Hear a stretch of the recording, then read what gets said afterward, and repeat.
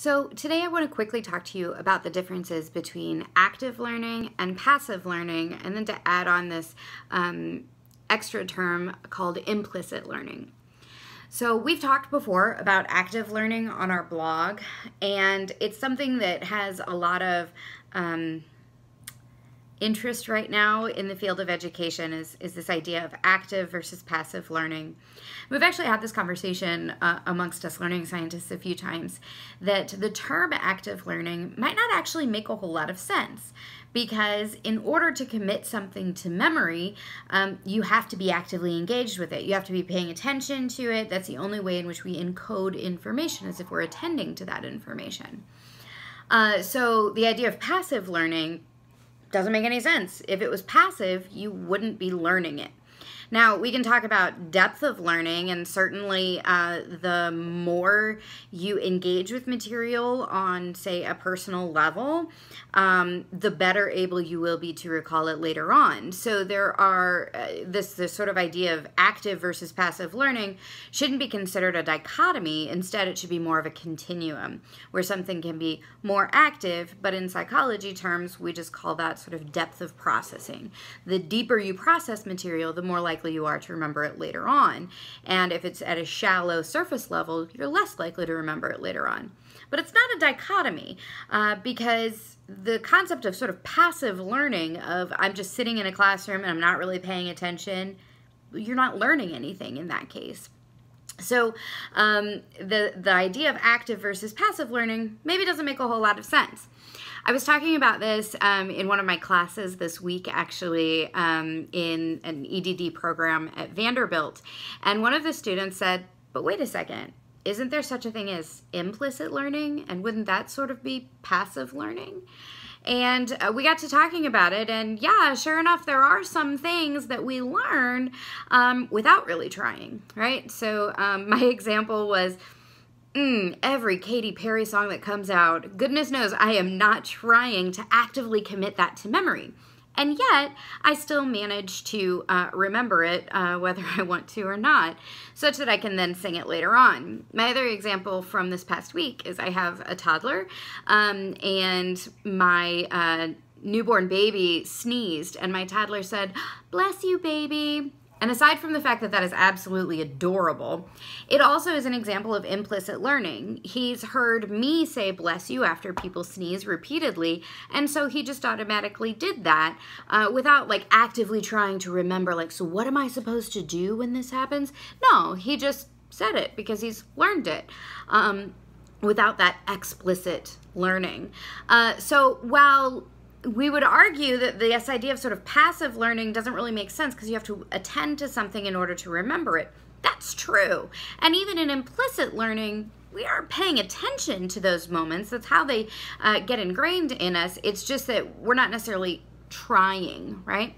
The other thing that can go under implicit learning also are things like implicit bias.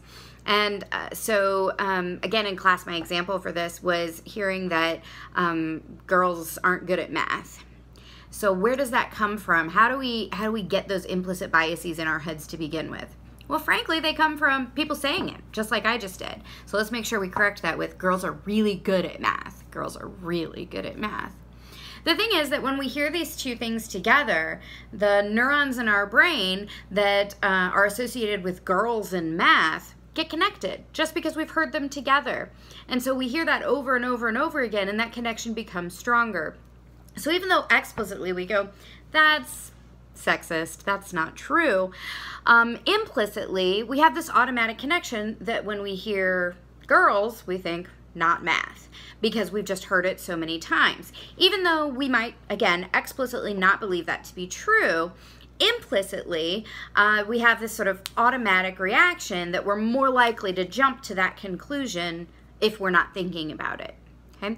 And so that is sort of the fundamental basis for all kinds of biases, so ageism and sexism and racism, etc.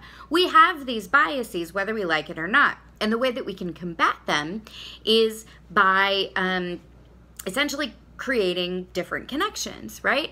So you and I have maybe heard some of these things so many times at this point in our lives that in order to combat those images and those statements, we would have to hear so much counter to that.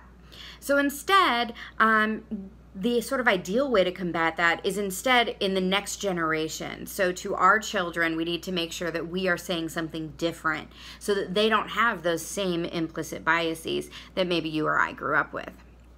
So again, we have active learning where we are actively trying to commit something to memory. That's kind of what that term is referring to, is this idea that we are trying to commit something to memory, that we're engaging with the material.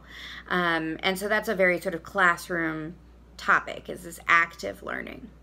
Then there's this idea of passive learning, which maybe doesn't really exist, although it might be way less active, right? So it might be that they're still trying to learn it, but they're not doing it in a very good way, right? So they're not really engaging with the material as much. So it might be less active, but it's still probably not genuinely passive, right? Because if they're paying attention at all, then that's still some possibility for learning. It's still active learning. Okay, so there's active and passive.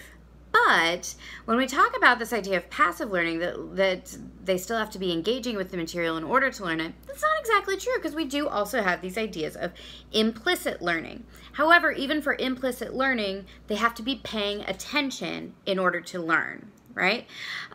So they might not be actively trying to commit that to memory, but they're still paying attention to it. So for example, you might know what the logo looks like for Starbucks.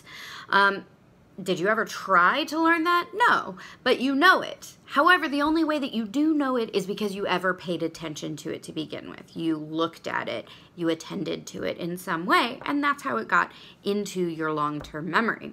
So even implicit learning isn't totally passive, right? It's the closest thing we have to sort of passive learning, but instead it's sort of the least active, if you will, because we still have to pay attention to it in order for it to be learned. So I hope that kind of helps to learn about the terminology difference between what we hear about active learning and passive learning. What is that versus sort of this idea of implicit learning, which might be the most passive learning that we have.